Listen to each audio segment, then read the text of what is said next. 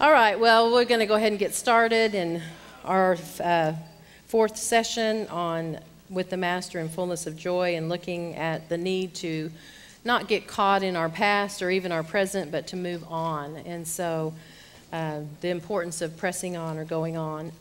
So turn with me to Philippians 3, 12 to 14. Philippians 3, 12 to 14. I had the wonderful privilege when my husband was at the Master's Seminary. He was in the first graduating class in the 80s. But I had a wonderful privilege of being discipled by Elizabeth George. Many of you know her.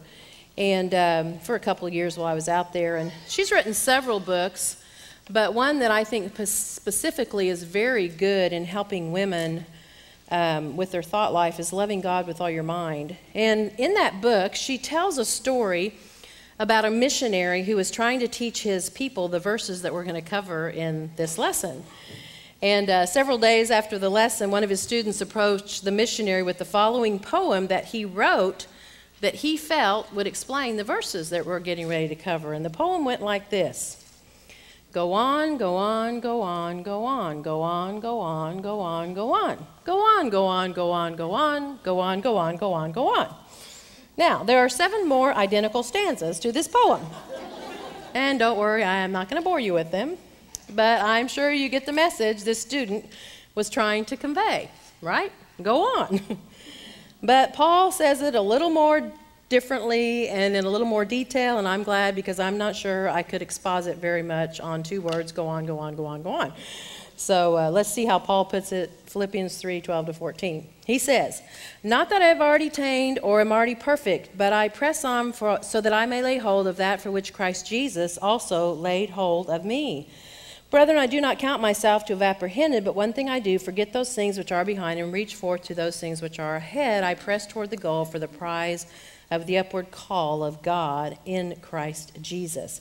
Now, the outline for this lesson, you have it there before you, Lord willing. We're going to look, first of all, the reason that Paul goes on, verse 12. Secondly, the right means that Paul takes to go on in verse 13. And then the reward that Paul is going to receive for going on in verse 14. Now, let's first of all look at the reason that Paul goes on. He says, not that I've already attained. Paul says, you know what? I'm not there yet. I'm not there yet. I haven't attained. I have not laid hold of perfection yet. Ladies, contrary to what many people teach today in churches, you are not going to attain to perfection in this life. And, you know, Paul even realized that. I haven't attained. I'm not perfect. I'm not there yet. And I've often told people, you know, if you ever meet someone that says they don't sin, I would say, I'd like to meet their spouse and ask them. Because I bet they would tell me a little bit different story. The only time we are going to attain or get that perfection is in glory. I have never met a perfect person. And if you have, I want to talk to you afterwards, if you can catch me before I leave. And so Paul's saying, I want you guys to know I haven't attained. I am not perfect. And you know, that would be an amazing statement, because to the church at Philippi, Paul was a spiritual giant. I mean, we'd say, wow, you're kidding me. He hasn't attained? In fact, Paul might be tempted to think, you know, hey, maybe I have, because in Philippians chapter 3, he starts talking about, you know, I'm circumcised the 8th day, I'm the stock of Israel, the tribe of the Hebrews. I'm all these things concerning zeal. I persecuted the church, touching the righteousness of the law. I was blameless. But Paul said, even though I have all those qualities, I am not perfect. Lady, no one's attained. No one is perfect. I don't know who your spiritual guru is, your idol, but he or she has, hopefully it's not Joel Osteen or Joyce Myers, but I don't know who it is. You know, there's so many out there today, John MacArthur, John Piper, you know, hopefully not Rick Warren, but Martha Peace, Elizabeth, you know, whoever they are, no one has attained. Now, if someone in this life tries to tell you they have, you better beware and get away from them. Because Paul says, therefore, let him who thinks he stands, take heed lest you what? Fall. Better be careful. Ladies, the closer that you and I get to Jesus Christ, the more we should see our sinfulness, and the more we realize that we haven't attained. In fact, the closer we get to God, the more we see our wretchedness and our wickedness. In fact, one writer says the way up is the way down, right? And Paul goes on to say, he goes, not only have I not attained, I'm not already perfected. This means to be made perfect or complete in the sense of reaching one's prescribed goal. It pertains to sinless affection. I haven't attained, I'm not perfect. So what should we do, Paul? I mean, if I can't reach perfection in this life, why should I try? I mean, why don't I just give up? I'm tired of fighting against sin. I'm tired of it. Well, Paul gives the reason for why he goes on. Notice what he says. So that I press on so that I can lay hold of that for which Christ Jesus laid hold of me. The words press on here mean to follow after or pursue an object, striving to obtain it. Paul says, I steadily pursue my course. I don't give up. I go on and on and on and on. I persevere.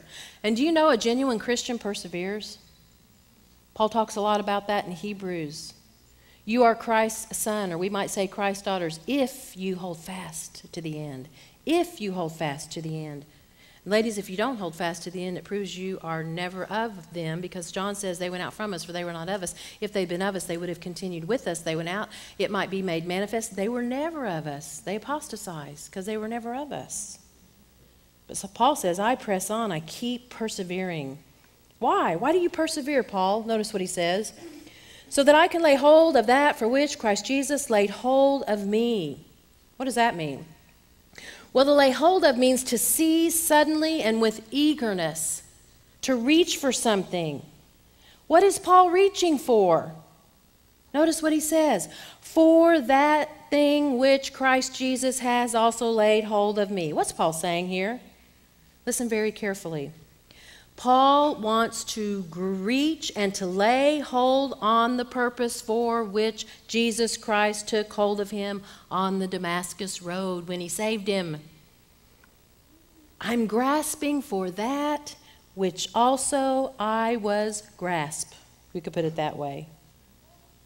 In fact, the idea that Paul is saying when he was called on the Damascus road by the Lord for a purpose, and that purpose was to serve.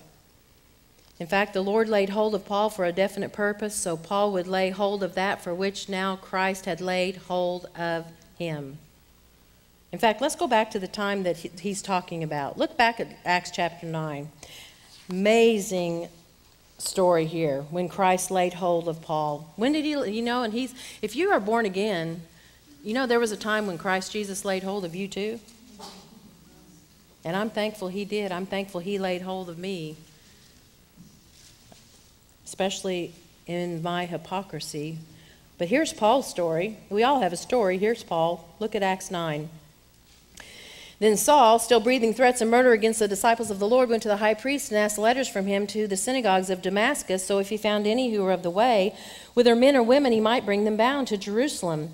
And as he journeyed, he came near Damascus, and suddenly a light shone round about him from heaven, and he fell to the ground, and he heard a voice saying to him, Saul, Saul, why are you persecuting me? And he said, Who are you, Lord? And the Lord said, I am Jesus, whom you're persecuting. Is it hard for you to kick against the goads? So he, trembling and astonished, said, Lord, what do you want me to do? And the Lord said to him, Arise, and you will go into the city, and you will be told what you must do. And the men who journeyed with him stood speechless, hearing a voice, but seeing no one. And Saul rose from the ground, and when his eyes were opened, he saw no one, but they led him by the hand and brought him into Damascus. He was there 3 days without sight, neither ate or drank. Now there was a certain disciple at Damascus named Ananias, and to him the Lord said in a vision, Ananias, and he said, Here I am, Lord. And the Lord said to him, Arise, go to the street called Straight, and inquire at the house of Judas for one called Saul of Tarsus, for behold, he's praying. And in a vision he's seen a man named Ananias coming in and putting his hand on him, so he might receive his sight. Ananias answered, Lord, I've heard from many about this man, how much harm he's done to your saints in Jerusalem, and here he has authority from the chief priest to bind all who call on your name. But the Lord said to him, Go, for he is a chosen vessel of mine to bear my name before Gentiles, kings, and the children of Israel. For I will show him how many things he will suffer for my name's sake. And Ananias went his way, entered his house, laid his hands on him, and said, Brother Saul, the Lord Jesus, who appeared to you on the road as you came, has sent me that you might receive your sight and be filled with the Holy Spirit. Immediately there fell from his eyes something like scales, and he received his sight at once, and he rose and was baptized. So when he had received food, he was strengthened. Then Saul spent many days with the disciples at Damascus, and immediately he preached Christ in the synagogues, that he is the Son of God. Then all who heard were amazed and said, "Is not this he who destroyed those who were called on this name in Jerusalem? And he's come here for that purpose, so that he might bring them bound to the chief priest." But Saul increased the more in strength and confounded the Jews who dwelt in Damascus, proving that this Jesus is the Christ. And after many days, the Jews plotted to kill him. What was the purpose for which Jesus Christ laid hold of Paul or seized Paul? The answer is found in our Lord's verses in verse 15. Here's the purpose: to bear my name before Gentiles, kings, and the children of Israel. My sister, do you realize God seized you? He grasped you with an eagerness for a purpose, and that purpose is to serve him. Did you know that? He didn't save you so you could sit around and eat chocolate bonbons and watch soap operas. Do you know what your purpose is? Do you know what your purpose in life is? I think it's very important that we know what God has called us to be and to do, and then that we do it. And Paul says, I want to lay hold of that thing for which Christ Jesus laid hold of me. That's why I keep moving. That's why I go on, go on, go on, go on. Well, after Paul gives the reason for why he goes on, he then gives two right reasons or means for which to go on. I know some people in this life want to go on, but the means they use are worldly, and they result in unrighteousness, but not Paul. He wants to go on in the right way. Notice what he says in verse 13. Brethren, I do not count myself to have apprehended, but one thing I do, I forget those things which are behind, and I reach forward to that which is ahead. Now, Paul uses the term brethren to show him he loves them. It's a term of endearment, but he's very concerned. He's very moved about this matter because you know what? Nothing new under the sun, and I imagine that like there's many of you here today that are struggling, moving on. You're kind of becoming apathetic. You're kind of tired of the Christian walk and the struggles and the burdens and the fight against sin. There's nothing new under the sun. There were those in Paul's day too. I mean, we have that Yodi and Syntyche, soon touchy, in Philippians chapter 4 that were fighting. I don't know what their problem was. Probably had something to do over whether you homeschool or not, or the color of the carpet or something. I don't know. But nothing new under the sun. We've always got issues. And Paul's very concerned about them. He's very moved about this matter. Brethren, sistren, I do not count myself to have apprehended. Remember, I'm not perfect. I haven't attained. But then he goes on to say, but this one thing I do. Notice, Paul does not say, as some of us would say, I have a million things to do. That's what I keep telling myself. I have a million things to do. Paul has one thing to do. One thing alone. In fact, the one thing Paul has to do is found in verse 14, which is to press toward the mark of the prize of the high calling of God in Christ Jesus. And by the way, my friend, no matter if you think you have a lot of things to do today or tomorrow or the next day, you know you have one thing to do. You have one thing you need to be doing. Press toward the goal for the mark of the prize of the high calling in Christ Jesus. In fact, Warren Wiersbe says this, one thing is a phrase that is important to the Christian life. One thing you lack, said Jesus to the self-righteous rich young ruler. One thing is needful, he said to busy Martha when she criticized her sister. One thing I know, said the man who had received his sight by the power of Christ. One thing have I desired of the Lord that I will seek after, said the psalmist. And then he goes on to say, too many Christians are too involved in many things when the secret of progress is to concentrate on one thing.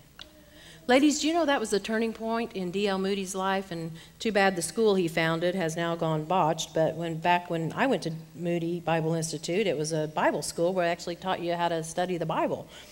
Now it's become, like many good institutions, it's become very integrational and not a school that I would recommend. But you know when D.L. Moody before he founded Moody Bible Institute, remember the Great Chicago Fire? You young girls probably don't know. The cow that kicked over the lantern. Not the cow that kicked over the moon, but the lantern.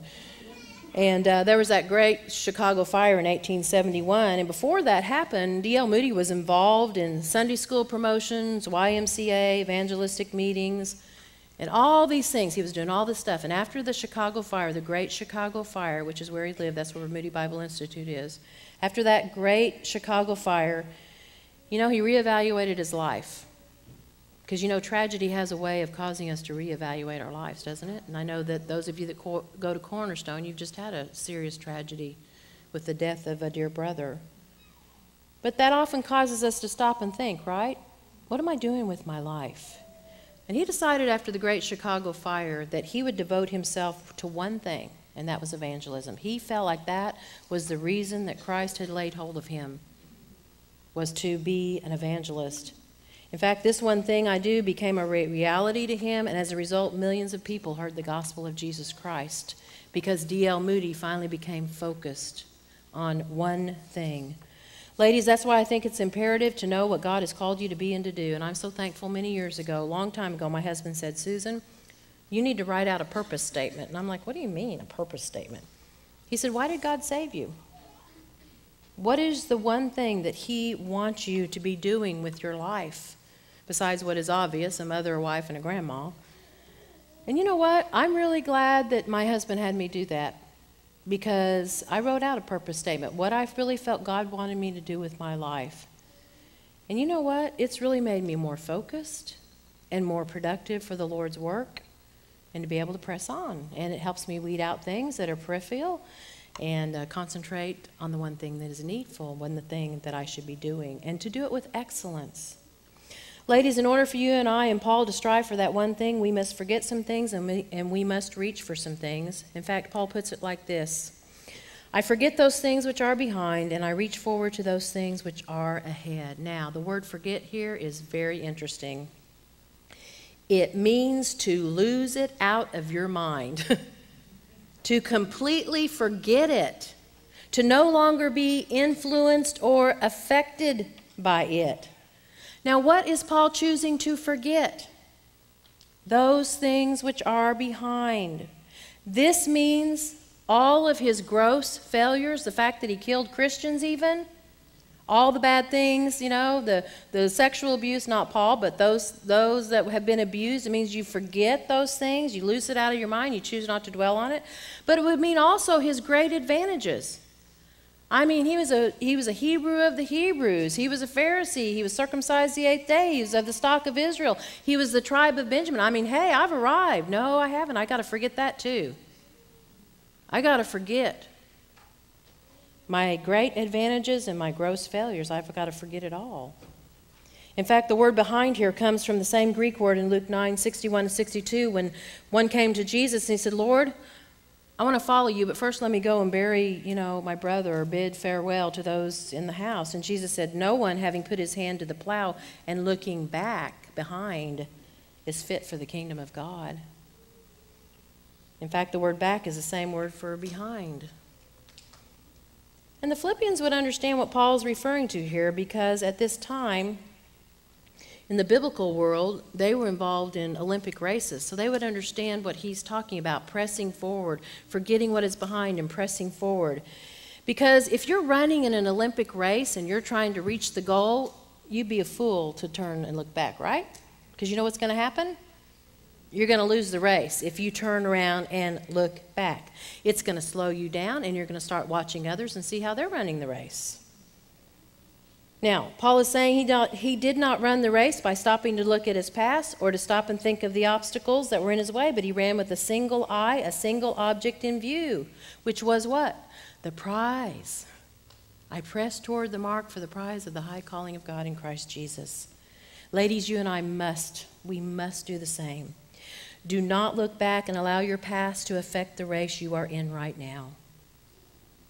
And I want to speak very candidly to you about your past, or becoming a victim of your past. I know many women that I counsel, they say, well, it's because of how I was brought up, or it's because of my past. This is the way I am because this is how I was brought up, and I'll never change. I came from a dysfunctional family, so I'm dysfunctional. I want to know who in here didn't come from a dysfunctional family. Do you know what dysfunctional means? I looked it up in the dictionary. It means to perform badly or improperly. So you know what? We're all dysfunctional. How many of you have performed badly or improperly at one time or another, and the rest of you are liars, and the Bible says no liar will enter into the kingdom of heaven. So those of you that won't admit it, you're lost, I'm sorry, according to what John says in Revelation. But you know, when I looked up that in the dictionary, I almost laughed out loud because we're all sinners. We all perform badly. The point is we should not allow those things to hinder us from pressing on, no matter what's happened to us in the past or what we've done in the past. You know, sometimes I can start thinking about my life before Christ, and I can literally get sick to my stomach thinking about my sin before Christ. But you know what? I can't dwell on that. I've got to let it go. Loose it out of my mind. I think, how could God save me? I was a wretch. I was pretending to be a holy pastor's wife, and I was living a life of hell at home and everywhere else. I was involved in all kinds of garbage. Now, I'm not saying we're not affected by our upbringing, especially when we have been the recipient of something tragic. I think our past does affect us sometimes, you know. But what I'm saying is we should not allow these things to keep us from being single-minded, from accomplishing the goal that God has for us for reaching the prize, and doesn't mean that we can't stop thinking about those things and loose it out of our mind and retrain our thought life. Every time I think about my past, I choose to stop and start thinking on what I need to be doing now. God has saved me. God has forgiven me. That's just a ploy of the enemy. People that dwell in their past and stay in the past, ladies, you've allowed Satan to get a foothold in your life. And he wants you right there so you can be defeated, and you're of no use to the kingdom of God when you stay in the past like that. I know people who do not move forward, and they're ineffective for the Lord's work. But this would also mean that we forget our past accomplishments, everything great we've done. Because you know what? If we start living in the past of all the great things we used to do, we become puffed up and proud, right? Well, you know, I used to do this, or my mom was this, or my dad was this. And by the way, can I add that we should not be watching other Christians in the race? Too often women do that too. Paul says those that compare themselves among themselves are not wise. Ladies, what happens is we see other Christian women and we're going, yeah, I mean, how come I can't be like her? I want to be like her. I haven't caught up with her in the race. I want to be like her. Or we look at others behind us and we go, too bad for her. I'm so glad I'm more spiritual, and, I know more Bible than she does, and I've witnessed to more people than she has. One is cause for despair, the other is cause for pride, and both are sin, right? We're running our own race, right? Not my husband's. I'm not running my husband's race. I'm running mine. In fact, I've told you this probably before. One of the most freeing verses to me in my marriage is not a verse about marriage, but it's a verse at the end of John when Peter, James, and John were walking along.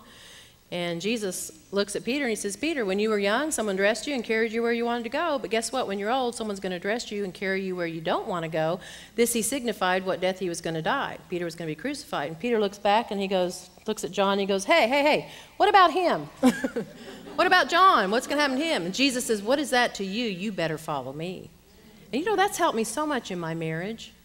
So much in it. What is that to you, Susan? What is that to you what he does? Or what is that to you what she does? You better follow me. And you know what? I got enough to worry about my own life. I got enough stuff to work on. So we can't look at others either. We're running our own race. Now notice the other way in which Paul pursues the one thing. Not only by forgetting what's behind, but he says by reaching forward to those things which are ahead. This means to stretch oneself. And again, the readers there at Philippi would understand this because they knew much about the Olympic races. It was very common in those days. And this was describing the runner who would, how they do, we've seen them on TV, they reach forward for that last stretch to get to the goal line. And their legs are stretching, and even, sometimes they just even win it by just a little bit on their nose. I strain with all the determination I can so I can get that prize. Now, ladies, in order for an athlete to run, they got to be in shape, right? Even though I'm not a runner. I do like to walk, but I don't like to run. But you got to be in shape, right, to run. We too, as believers, we must run the spiritual race, but we must be in shape. In fact, Paul tells us in another place how we can be in shape. He actually mentions 3 ways. Listen to this. Hebrews 12:1-2, therefore, since we are surrounded by so great a cloud of witnesses, let us lay aside every weight and the sin which does so easily beset us, and let us run with patience the race that is set before us, looking unto Jesus, the author and finisher of our faith, who for the joy that was set before him endured the cross, despising the shame, and has sat down at the right hand of God. Sorry, I lost my train of thought. I told you I only had 2 hours of sleep, so that's what you get. Ladies, if you want to be in shape for the race you're running, you must, according to that verse, those verses, number one, you must lay aside every weight and the sin which easily ensnares you. What are the sins that ensnare you? Secondly, you must run with patience. Thirdly, you must look to Jesus. That must be the goal. Ladies, what sin or sin is weighing you down? You know you can't run the Christian race with those sins attached to your spiritual life, or you will not run very far at all. Secondly, you must run with patience. Don't get in a hurry. Remember the tortoise and the hare? It's a great example of that. The story you've read to your kids, you know. Remember they were on a race together, and the wise I'll just read it to you. What a slow way you have. Well, remember the hare once made fun of a tortoise and said, "What a slow way you have," he said. "How you creep along." "Do I?" said the tortoise. "Try a race with me and I'll beat you." "What a boaster you are," said the hare. "But come, I will race with you." Then they asked the wise and far fox to show them where to start and how to run. The tortoise lost no time and started at once and jogged straight on. The hare leaped ahead until he finally left the tortoise behind. He knew he could get to the end quickly, so he laid down and took a nap.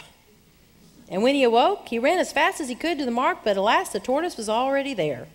"Slow and steady wins the race," said the fox. Ladies, we must be patient. That's what the writer of the Hebrews said. Run a steady pace. And lastly, most importantly, we must look to Jesus. He's the author and finisher of our faith. He and he alone endured the cross, despised the shame, and is now sat down at the right hand of God. Ladies, when we look to him, then we can run with patience and we can throw off the sins, for he is our great helper. So you might be asking, well, what's in this for me? I mean, really? Why should I go on? Really? I mean, why don't I just give up? Well, there's a reward for going on. Paul tells us what it is in verse 14. "I press toward the goal for the prize of the upward call of God in Christ Jesus." Now, the word press here carries the idea of an intense endeavor. In fact, the Greeks used this word to describe a hunter who was eagerly endeavoring to pursue his prey while fixing his eye on the object at a distance. What is Paul pressing towards? Notice what he says, the goal, the object that's at a distance. In fact, when the runners in the Olympic races would run, they would see a mark at the end or an aim, and they would run and pursue for that goal. And Paul's saying, I want that prize that I'm going to get at the end of the race. I want that prize. And back then, the prize wasn't very exciting. It was a garland made out of olive leaves and pines and apples. I mean, it doesn't sound very, I don't think I would run for that. I might run for some chocolate or Starbucks coffee, but not that. But in biblical times, it was a great event. And people would get around, and, the winner he'd not only get that garland, but there would be tears of joy and excitement. There would be flowers. They were even exempt from taxes. Now, that might be a good reason to run. I just paid some hefty taxes. In fact, they were even given a great sum of money from the treasury. In fact, they say that at some of the games, the emperor of Rome himself would give out the awards. So it was a big thing to win the race in those days when Paul's writing. And Paul here has in mind when he says, I press for the prize, it's not, the big garland or being exempt from taxes or anything like that. But the prize is from God because he says the upward call of God in Christ Jesus. You know what Paul's thinking of? Glory, heaven. That's why I press on. I press on so that when I get there, waiting for me is the prize, the upward call of God in Christ Jesus. In fact, Paul mentions this in another place regarding his race. He says, do you not know that those who run in a race all run, but only one receives the prize? Run in such a way that you can obtain, for everyone who competes for the prize is temperate in all things. Now they do it to obtain a perishable crown, but we for imperishable crown.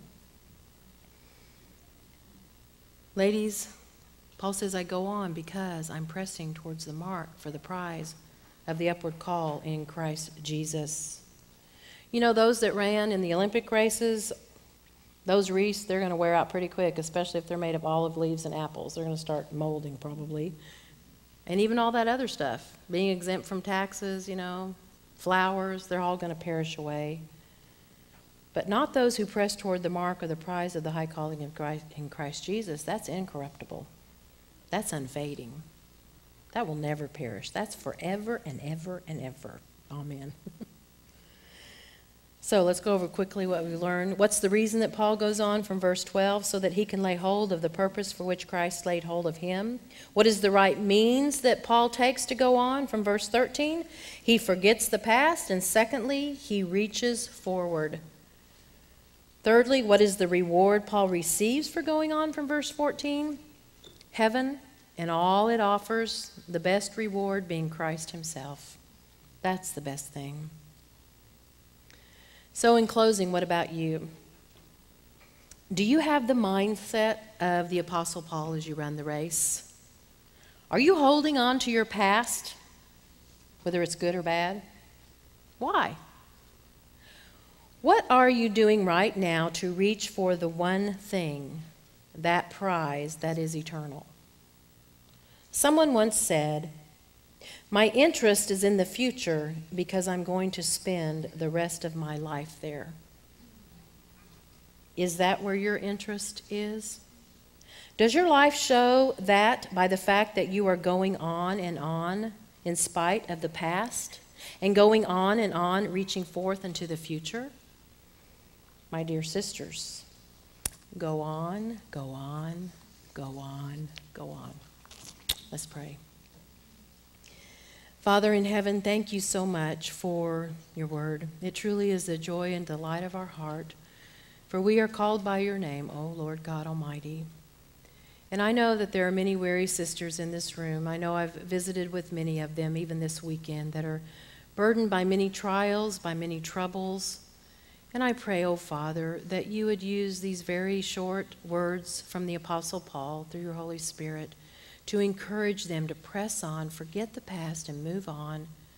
And Lord, may even now be the beginning of a new era for them, Lord, where they will press on for the reason that you have chosen them, that they would know what they are to be and to do in this life for the glory of God and for his kingdom, and that they would begin to weed out those issues and things in their life that are weighing them down and keeping them from pressing on. And Lord, some of those things that we might need to drop are going to be painful. Some of those things that we need to get out of our life so that we can run the race unhindered, they might be painful. But Lord, help us to be obedient. Because Father, we know everything in this world is going to burn up. And Lord, what's done for you is the only thing that's going to last. So help us to have that mindset, I pray, for Christ's sake. Amen.